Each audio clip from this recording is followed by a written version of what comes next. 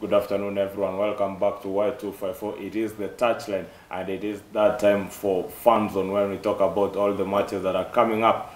Early kickoff, Tottenham playing Crystal Palace. How is that one going to be? We are here to talk about it, and also the big return coming home. Ronaldo at Old Trafford today. Will he be in the team is another question we are going to see, and how will United line up against Newcastle? But before that, we are here with Tyrus Wayaki. How are you, big man? I'm very well. I can see the wise there is coming up, man. Yes, I'm becoming wise.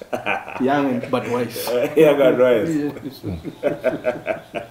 And also Ken is still here with us. Ken, how are you doing? I'm fine. I'm ready to discuss everything European sports. Yeah, I think you enjoyed your basketball interview earlier with Ariel Okala. Yeah. It was something great. Well, a big one there for us. Let's talk about some of the talking points we have here for the touchline. We start with Mikel Arteta, and he says he has a very good project coming up, but he's got to play Norwich, and he needs a win in that. This time there won't be any forgiving for Mikel Arteta. He's got to either win or win. Yes. Against Norwich, there's no ifs or buts. Specifically because Norwich are not the cream of the crop. Yes. They're also in that relegation zone. And they've just come down, they just come up from below, pretty much like Brentford. Yes. But Brentford was forgivable because it was the first match of the season. But now they've gone on a run of 3 games, not a single point, not a single goal. Patience is running out. I've been following Arsenal Fan TV. I don't know whether you know about AFTV Media. This is his last throw of the dice. It doesn't mean that he'll be sacked if they don't win. But the fans will go berserk. They'll go absolutely mental. They will not accept anything but a victory. Again, what did you make of the Arteta signings for Arsenal this summer window? Because he's the one who used a lot of money. Brought in players people never expected. What did you make of those signings? I think the signings they made, they brought in Tavares, they brought in Lokonga, they got Odegaard permanently from Madrid, and I think those are signings that Arsenal could have gone with. Because you look at the positions that are coming in, Tavares is a left back, Kieran Tierney is a quality left back, you know. If you are a team which has failed to qualify for Europe, you should be bringing players in to take you back into Europe, you know. Proper players who have been in Europe, who have the desire. And if also you're considered a top 6 club in Europe, you should in England, you should act like one. You spend 150 million, but you don't bring in any superstar players to really push this team forward. You know, you sign a big player, the mentality of the others also change. So I don't think the signings improved them, but all luck to them in their relegation game today. They went for quantity over quality. They went for quantity over quality. Spent loads and loads of money. It's more like a PR exercise, trying to hush down the fans and buy time. Is it a case of the manager also not listening to the supporters and is listening to himself and his project? Because I think this morning, Martin Odegaard came out and said that he is hoping to win a Champions League with Arsenal, maybe the Premier League. It is a project that is coming up that will take time to materialize. For the Arsenal fans, that is not something they want to hear at the moment. Yeah, for them at the moment, they want to see their team winning games consistently, you know. Arsenal, especially in the past, since Wenger left, has just been a small club. We should just call it as it is. And you look at them after 3 games, they are bottom of the table, facing Norwich right now. It's crazy for their players to be thinking of winning the Champions League right now. I think their priorities are in the wrong place. They should first think about winning games and getting back to Europe, you know, closing that gap first before wanting to go for titles. One of the biggest fans of Arsenal is a renowned broadcaster, Piers Morgan. And he wrote, when he was writing about Wenger out, he said that every time I go out to see Arsenal play, I'm already in the losing position. I'm already thinking of how we are going to lose, of how we are not going to win. That has got to be a very bad angle where Arsenal is at the moment. It paints the true picture of things at the Emirates Stadium. There's a problem with the ownership. They bought a club but they're not passionate about football. Yes. They also don't quite seem to understand it. Otherwise, they would not have brought Mikel Arteta in to manage a club as big as Arsenal. Yes. Arsenal is one of the biggest clubs in the world, on paper. Yes. You need someone who's up to the task to manage the club. You can bring Mikel Arteta on board as an assistant manager so that he can learn the ropes, just as he was learning at City. But to give him the job of manager, yes, that's a bit of a tall order. And that's not the first mistake they have made. They even, at some point, brought in Freddie Ljungberg, who was sort of playing a caretaker role. Again, a former player. So what was the meritocracy based on for him to get this job? Nothing other than the fact that he's an Arsenal legend as a player, but not a manager, a legend based on managerial prowess. So you can see really that this is a team that has lost its compass, it's lost its direction. Yes. And I'm glad you mentioned the Odegaard interview. I saw that in the middle of the night. I woke up at 3 a.m. and I saw what he said. A player has to be diplomatic. He can't really come out and say what he wants to say. But what he really wants to say, if you read through those words, he was trying to say Arsenal should be going for the Champions League, winning the Premier League, and so on and so forth. Obviously, he cannot come out openly and say, we are drowning, we are clasping on straws at best. The truth is, they are drowning. They should focus on avoiding anything that looks like relegation, because the more they go in that direction, the more impatient the world will be with them, especially their fans. And let me tell you, I have lived, you said I'm becoming wiser, with my grey, I've lived long enough to see teams that were really big when I was growing up back in the day, and now they are nowhere in the picture. Teams like Sheffield Wednesday, exactly, they won the Premier League in 1995, would you believe it? Yeah. But now they are nowhere in sight as such. So it's not impossible for a big club like Arsenal to just disappear off the radar completely. So their focus really is not to clasp on straws, but to clasp on something that will keep them up. Okay, we've got many games that will be coming up your way. Chelsea is set to host Aston Villa later into the night today. Other games were in the lower divisions there. We've got Brentford playing home to Brighton, and then Southampton will be playing home also to West Ham. A big game that one will be.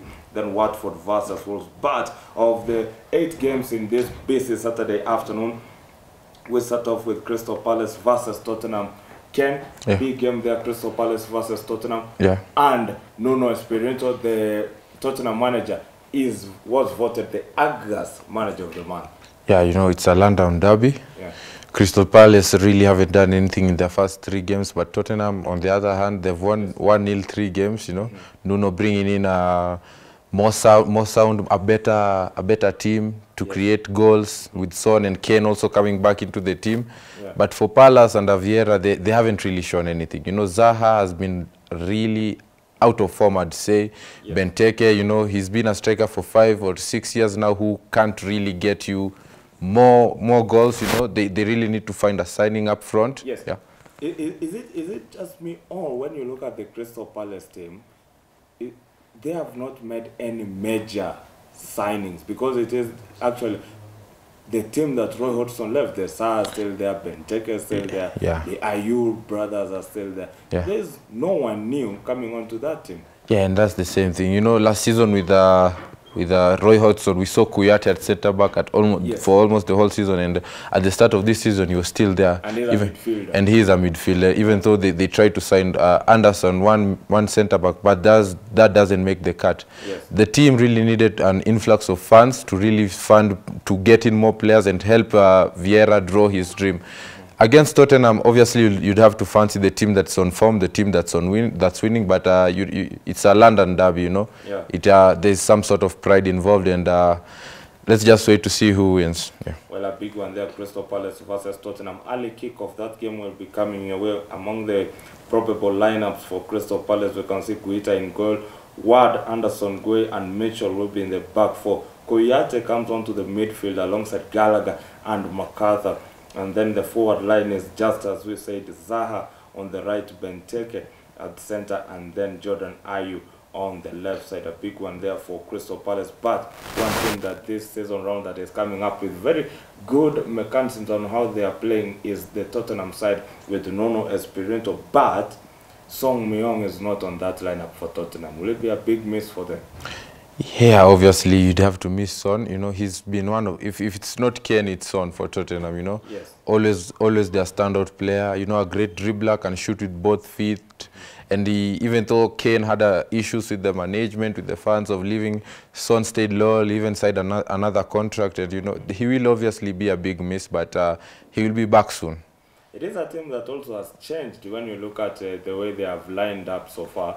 You look at that lineup for them on some of the players that have come out. Lodi still is in goal. Sanchez has been pushed to the fullback 2. Reguilon is back on the fullback 3, and Tanganga and Dyer then that defense. Then we've got Hodgberg, Skip and Wicks in midfield, and then a very promising tough lineup in the front there. Lucas Moura, Kane and Ali in the forward 3 position.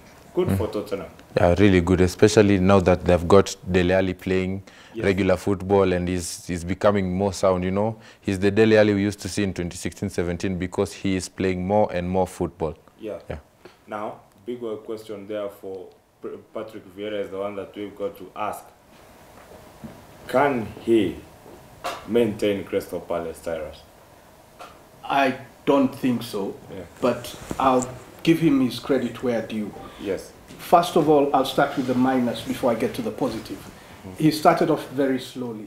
If you watched Crystal Palace's first game this season, he sat through most of the time. It's like he was a spectator. He wasn't contributing to the team in terms of giving them inspiration, in terms of lining them up tactically on the game situation. He wasn't hands-on. Yes. Second game, pretty much the same story. They lost their first 2 games.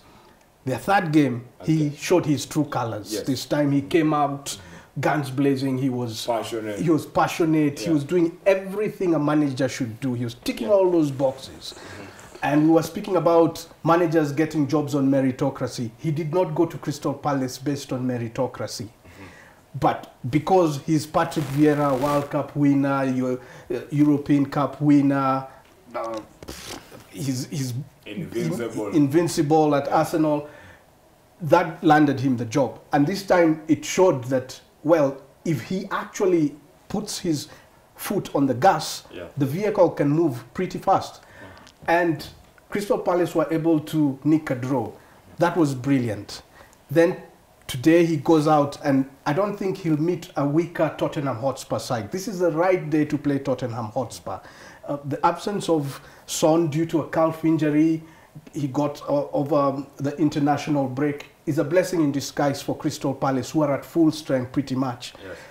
And this is a day when he can probably try to win, but I doubt he'll be able to win. Yes. They're pretty much weak at home, Crystal Palace. They do better on the road, and they're playing at home today. A draw would be good enough against the league leaders. Yes. But I think tactically Nuno is better. In terms of being switched on, Tottenham are better. It's a tall order for Patrick Vieira.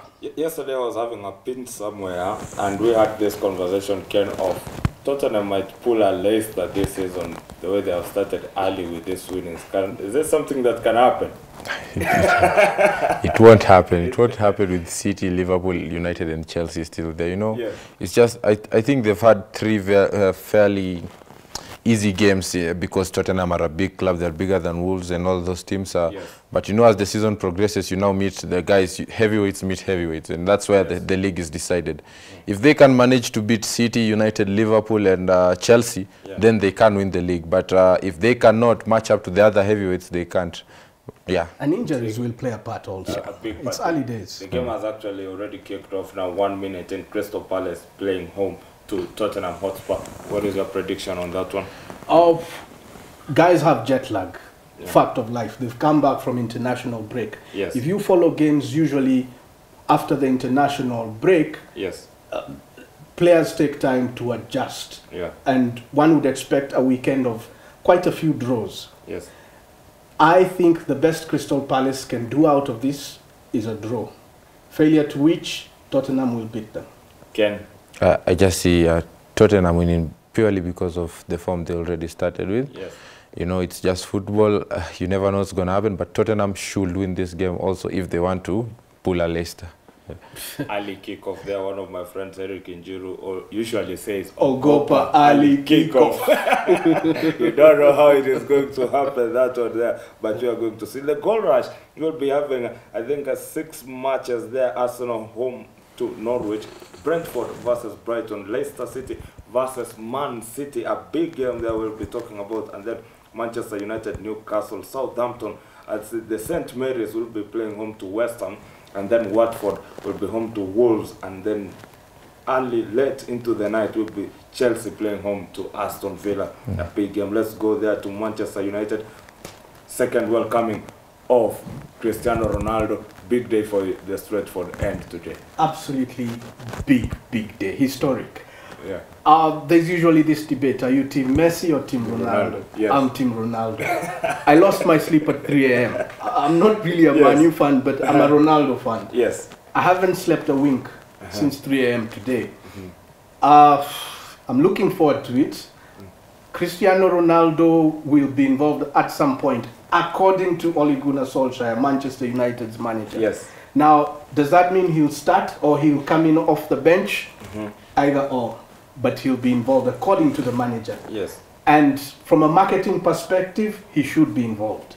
From a footballing perspective, he should be involved. Why? Because Manchester United, after that brilliant start against Leeds United, for their first game, their next 2 games were rather slow. They need Cristiano Ronaldo. They need that edge. And were it not for Greenwood, who's been carrying them over the line, yes, United would be further down the table. Now they're sitting sort of pretty, but they need that extra edge. Yeah. The manager is not really up to the task. I think he's reached his optimum. Manchester United is bigger than Ole Gunnar Solskjaer. He's done a terrific job. He's done a fantastic job from where he got the team after Jose Mourinho's exit. He's done a fantastic job, but I think he's reached his wits' end. They need a better manager at some point, maybe, but now he has the players. Yes. He should be chasing for the title. I'm looking forward to a Manchester United win, but it won't be easy against Newcastle. It will be the second debut for Cristiano Ronaldo at Manchester United. Compare this one, played Bolton. I think back in 2003, 2004, in his first debut for Manchester United. And this one, which one will be bigger? This one will be bigger because football has grown over the past 12 years that he left United.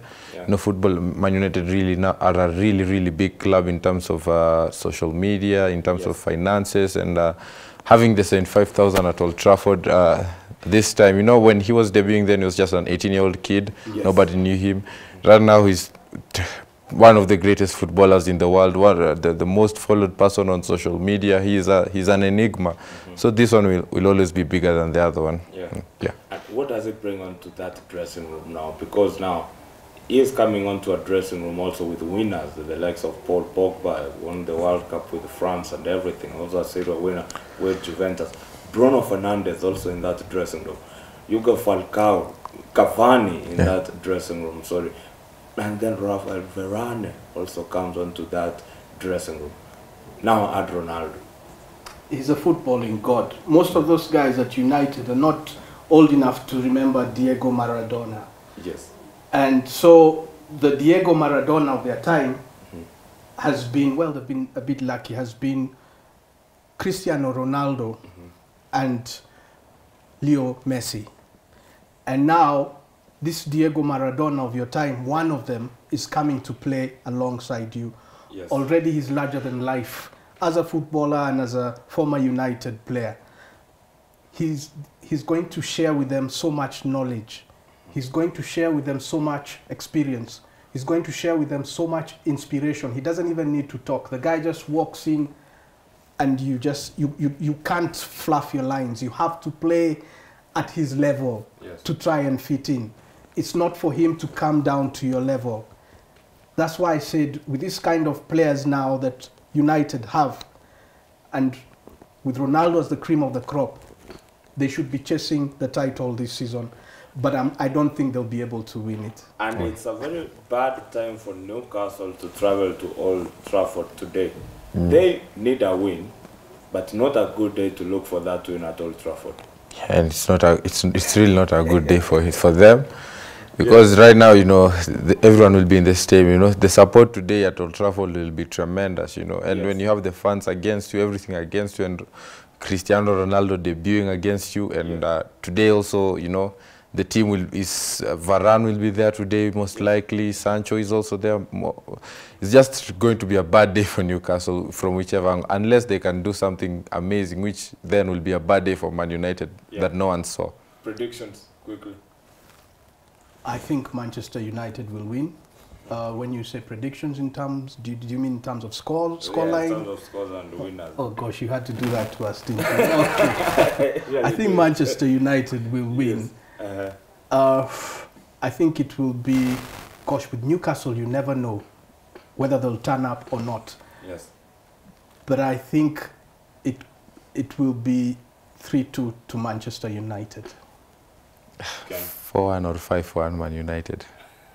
Big prediction there from Ged Andrews, as he predicts that Manchester United might win that one by 4 or 5-1 against Newcastle. And here we've got 3-2 for Manchester United against Newcastle. A big game here this Saturday on the touchline. We'll be following it up and give you all the update. Crystal Palace versus Tottenham, 7 minutes in, and it's still 0-0. Another big match that will be coming your way. We're going to start from last season. It was Leicester City versus Manchester City. And last season, Leicester managed to score 5.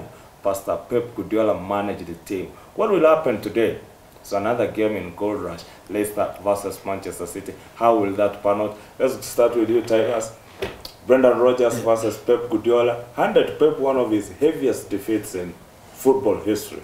Yes, and very hard to beat a Guardiola team 5-2. But no, not even 5-2. To score 5 goals against a Pep Guardiola coached side, and Brendan Rodgers managed that. Can it be another World Cup today for Leicester? Jamie Vardy of Leicester has the best goal-scoring record against Pep Guardiola's Manchester City in the Premier League, as it is. And Leicester have refused to die. For those that thought they won the English Premier League by fluke in 2016, they'll be shocked to see that Leicester are still somewhere up there fighting for honours. Last season they won the FA Cup against all odds. And now they won the Community Shield too. They won the Community Shield, there you go. And now, oh yes, they beat City. And now they're facing City today. And they're still strong. And Brendan Rodgers, fantastic manager. But I don't think this time around they'll be able to beat City. I think Manchester City will win it. It won't be easy, but they have to win it in the first half, because if you look at Leicester last season, they were a second half team. If you didn't bury them in the first half, they would come out guns blazing and bury you in the second half. So I think City have their statisticians should have worked it out and seen that this Leicester, you beat them in the first half, you don't spare them for the second half. And therefore I think Manchester City should be able to walk away victors 2-1. Do you think so? Also the birthday for Jack Grealish, turning 26 today in Manchester City colours. Will be a very big difference for Man City against Leicester. Obviously he will. You know, their most expensive signing, and the players around him obviously love to play with him. But you know, Leicester, you can never really know what to get. They can't beat the big teams. You know, many will consider them a heavyweight because of their performances in the past 2-3 years, and that's exactly how they are going to show up against Man City today. They believe they can't beat them because they did it. They inflicted their heaviest defeat of last season, and they believe they can do it again. And with the players they have in midfield, you'd fancy them. And but you know, Pep is also another guy. He can just run riot on them also. So that's going to be a really, really tough game for both teams. But As I said before, heavyweights, the title is won when a heavyweight beats another heavyweight. So whoever wins there will be in a better position. What will be your prediction there for City against Leicester? 2-1.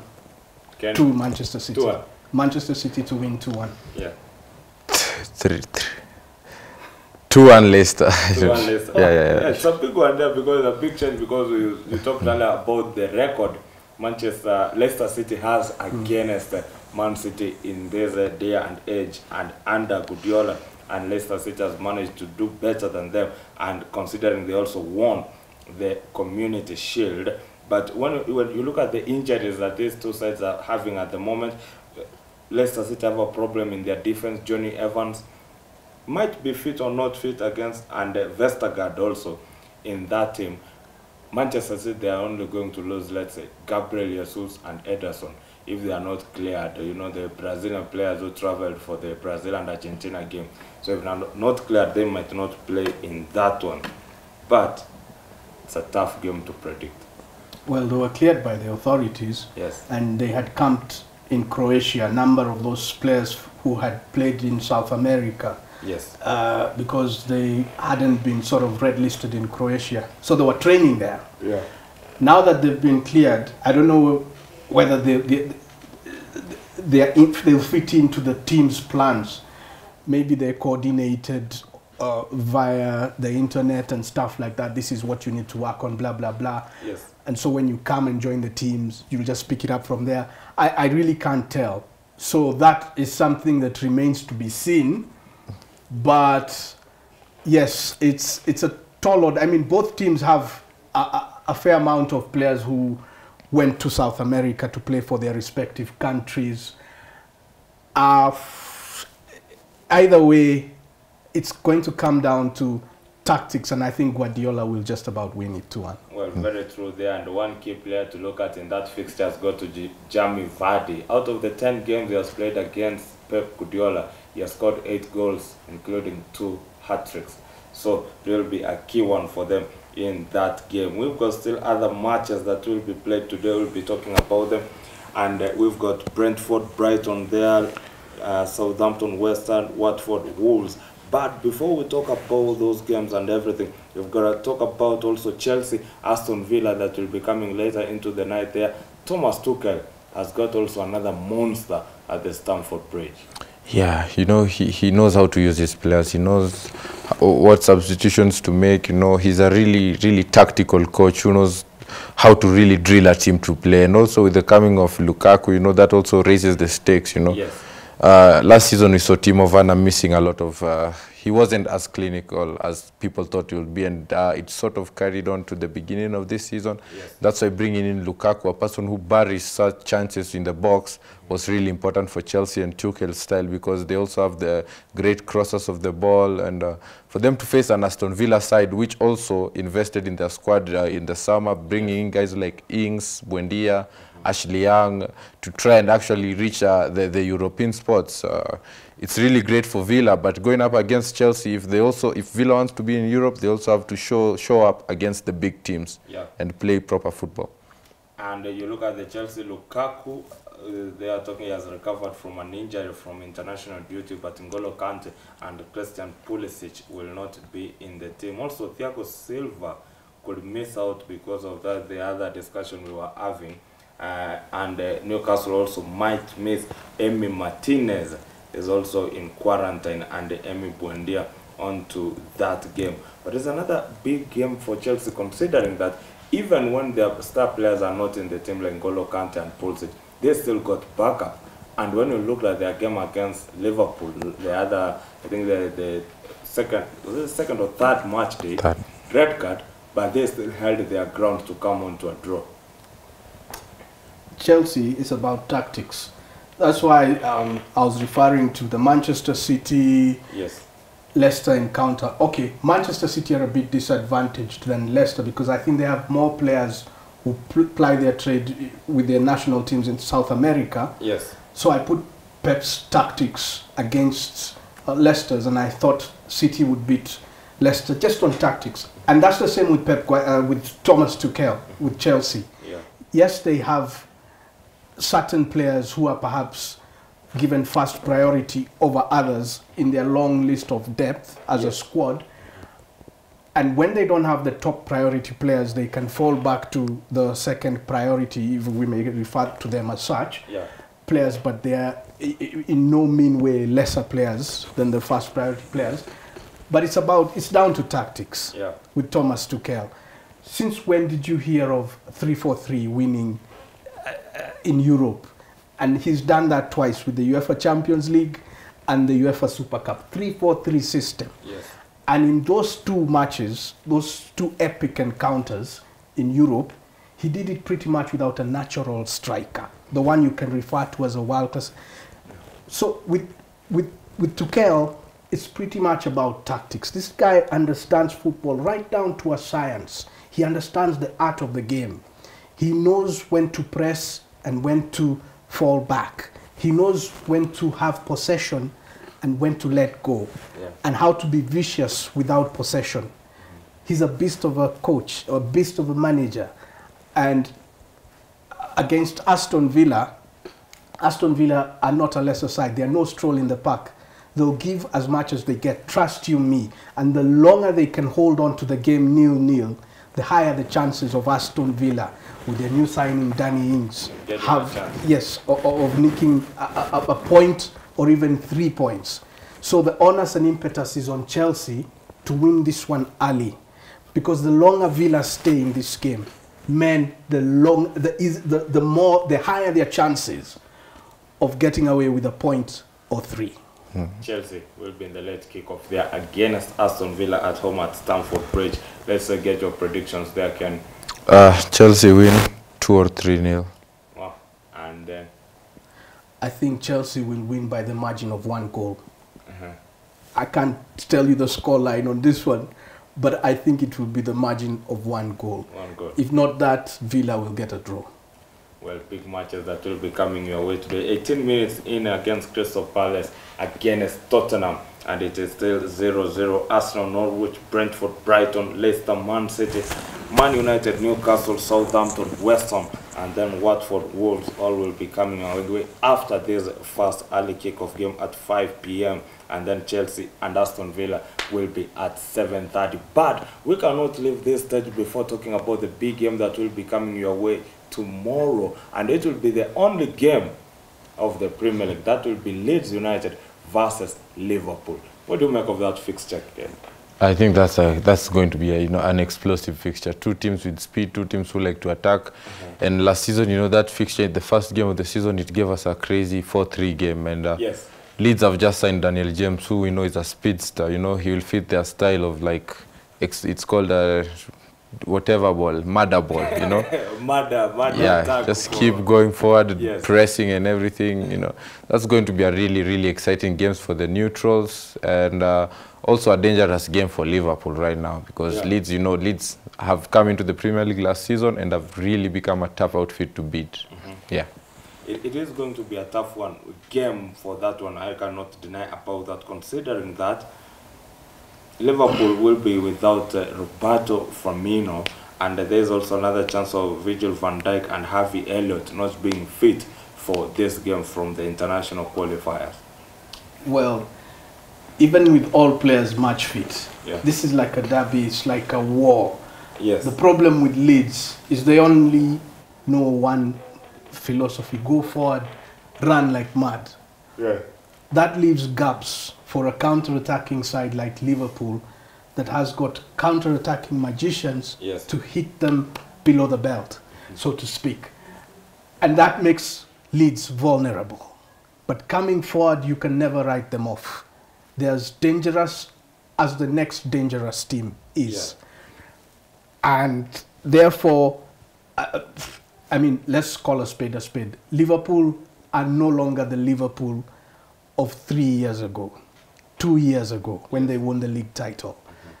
The players they have as the bedrock of that side are now older, slower with their feet, and even slower mentally. That running game can punish Liverpool, as he rightly put it. Ken was spot on when he pointed that out. That running game can be Liverpool's Waterloo. It can be the undoing. Because we've got Daniel James who might be coming in, speedster. Rafinha also in that squad will also run, and there's a Phillips also in that side. Look at that. Yeah. And you've got a fantastic manager. Don't forget that. They've got a fantastic manager. Yeah. And then Bamford, still in the mix as a striker. He knows what to do. He knows how to finish it off. Yeah. I can see these sides battling one another. Maybe Liverpool scoring the first goal, but then Leeds fighting to the end and scoring another. I think 1-1. You cannot take it away from Liverpool also, because they have got Mohamed Salah in that team, Sadio Mane also in that forward line, and the Portuguese Diogo. Yeah, so it's also a very good side for Liverpool to play. Yeah, I think Liverpool do have a good side to play, you know. And the guys you said, if Virgil van Dijk and Harvey Elliott don't make the team, I think that will be something they will want to happen, because Harvey Elliott, when he's coming this season, he's been really amazing, even though he's still a teenager, you know. And Virgil van Dijk, especially when you look at the Chelsea game, he was able to hold his own against Lukaku, against the Chelsea attack. So Liverpool do have a good side, a great attacking trio, even without Roberto Firmino, and they can also get goals against Leeds because, you know, they'll be left susceptible to the counter-attack. Predictions? As I said, I think 1-1, and I'll stick to that. Maybe Liverpool will score first and then Leeds will score later on. If both teams, if both teams play the way they should play, I see it as a high-scoring 3-2, 4-3. Yeah. A big game there on Sunday. That will be Leeds United at Elland Road playing home to Liverpool. And then on Monday Night Football, it will be another cracker there. Everton versus Burnley, another game that we'll be waiting for to watch. What do you make of Everton? Fantastic side. Yeah. They've got the manager whom I had proposed to go and take over at Manchester United from Ole Gunnar Solskjaer in Rafael Benitez. Fantastic manager. Of all the teams in the world and in England, if there is one team that a manager cannot cross over from and to, will be Liverpool to United. No. I mean, if he crossed over from Liverpool to Everton, and now the fans have accepted him at Everton, the intercity rivalry between Liverpool and Everton is much more bigger than the Manchester United-Liverpool rivalry. But you see, it's like the case of Michael Owen. Left Liverpool, went to Real Madrid, I think then came to Manchester United. And that's the case of Benitez. Left Liverpool, traveled around, then ended up at Everton. But, okay, it's football. If Ronaldo came back, I mean, Benitez can also go back to United. But him for Everton against Burnley will be a good game to watch. Oh, definitely. And it's a good game to get back to the season after that international break. From it tests you. It's a good test for Burnley. It's a good test for Everton. You really don't want to come back and say face Liverpool, Everton, Liverpool after that international break. You want to get your groove back before you can face those giants. So I think this is a good game for Everton. They can come and test themselves against Burnley and refocus, rejuvenate, and get back. Equally, for Burnley, it's a tall order in the sense that they have not been doing as well as they perhaps would have wanted to do. But this is the time they can make up for any slow or fast or sort of mild start they may have had to the season. So Everton is a good test for them, but I tip Everton to win. Everton to win against. One key difference in this team will be also the clash of managers. You've got Benitez on the other side, who's coming back to England after a very long time coaching outside of England. But the Burnley coach, Sean Dyche has been good for Burnley for some good, and it's not a bad start for Burnley this season. And you know, Burnley will always cause a challenge to the teams who attack, you know. They always have a a really great defensive shape, you know, and also when it comes to the set pieces, they are really dangerous. So for a team like Everton, which over the past few seasons has started well but finished very poorly, you know, even sometimes out of the top 10 when they were high flying in the top 4, you know.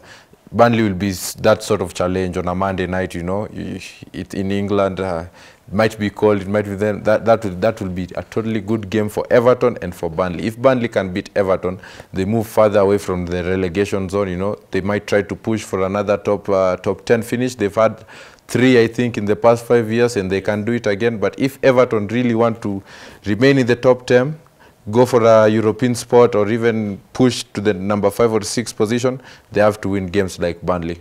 You know, Arsene Wenger, when he was coaching Arsenal, and they used to finish at the 4th position most of the time. There's this famous quote where he said that finishing at the 4th position is same as winning the league because it's not easy. And you look at this season, from even last season, finishing at the top 4 has been a war. It's a war front. It's a battle there because we have got teams like West Ham United, Everton, Tottenham, Leicester City fighting for that position. Yeah. And it has also jumped over to this season. And one team that is actually good at it and fought for it even from last season is West Ham. Yeah. What do you make of their chances against Southampton this afternoon also?